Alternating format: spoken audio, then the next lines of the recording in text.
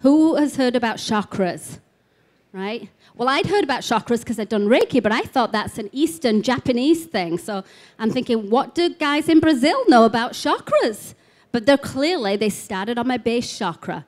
Base chakra is your family area. That's the area down here.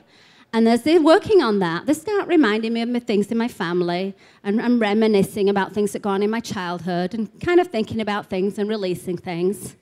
Then they moved up to my sacral chakra, which is right here, and that's where all your relationship stuff is. Oh boy, they spent like a whole day on that area. But they actually did. They worked on the different chakras and they cleared everything out, and it was an amazing experience. But what really got me is when I talked to people down there and I'd say, well, what happened to you? Why are you here? And they might say, oh, well, I came because I had cancer, but then he cured me and I'm back again 5 years later. And I said, what happened? Did it come back? And they said, oh, no, I'm just here just to enjoy the energy. And that's what everybody was saying, that it wasn't about the physical healing. It was the fact that when you have this kind of a spiritual healing, you are releasing it from wherever the energy was, from a soul level. So you're releasing that energy. So you know, like if you had like a cancer and it's removed, sometimes it comes back. And that's because the energy's not removed. When you lift the energy, you have this amazing feeling.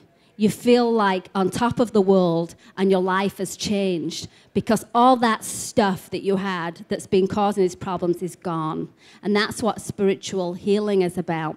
And so that's why these people were saying, I come here all the time. It's amazing. You have to experience it to understand it. So one day I go in front of John of God and I want to ask a business question. Because you can ask business stuff. You can say, well, I got this problem with my relationship, or I got this problem with finances. I'd like some more money in my life, or business stuff. So I go up, and I have a business in Los Angeles, and I had a little problem with it. So I go up, and I've got my little brochure and everything, and I got a question about it, and I go up in front of this great spirit, and I'm thinking I'm going to get some great answer. And as I walk up, he goes, yeah, we'll help you. Go sit in meditation. And I'm like, and that's it? Like, didn't touch me or anything? Didn't say anything? I was supposed to get like a reading or something, like touch me, heal me, do something, right? So I was feeling a little bit slighted. And I'm sitting in the meditation room, completely not in a very spiritual mind at all, thinking, didn't really get an answer on that one, did I? And as I'm sitting there in this kind of negative feeling, all of a sudden, I felt this amazing white light come over me. I felt this feeling like this white light came down from above and covered me up, and this such a strong, loving feeling, like being in love, but 100 times greater. And I was literally pinned back, and I started crying with happiness at how amazing this feeling felt. And then I heard this voice. And this voice came like a man was standing next to me, not like a mediumship, like a person was really there. And this voice said, but what is your higher purpose? Meaning, why do you care about all this stuff that's going on? This is where it's at. This feeling, this connection, this is what you should strive for. All this other stuff, if you want it, you can have it, it will fall into place. But this is where you should be. And I said, wow, I want to share that with people.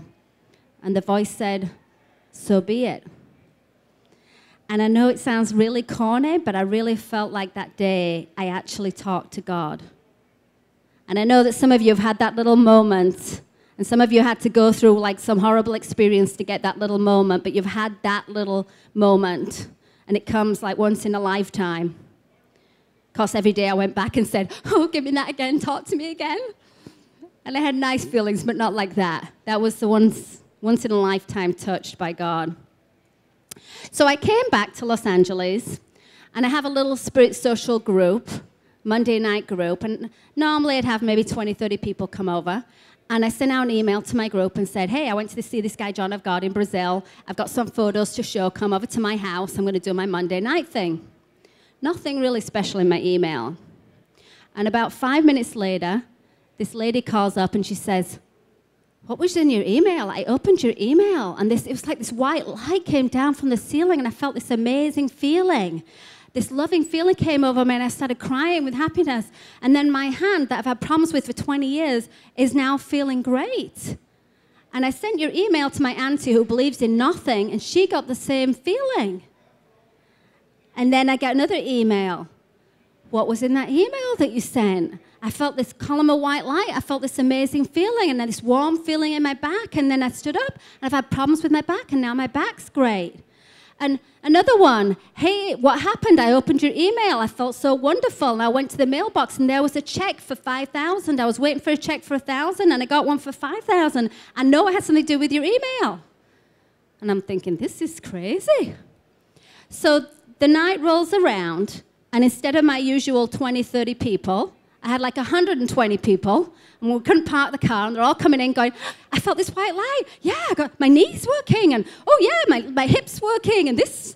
And I said, I don't know what's going on here. This is pretty amazing. So let's just, maybe do a meditation. We'll pretend we're back down there. We'll connect in with this energy, and we'll see if this works. And we did, and we got amazing experiences. And not only the people that were there, but the people that were there and thought about their family members and their loved ones. A lot of them reported that they felt this feeling, they felt this connection. And not only that night, but, as long as I've kept in touch with them, they keep feeling this. So we're going to put you in touch with that energy tonight.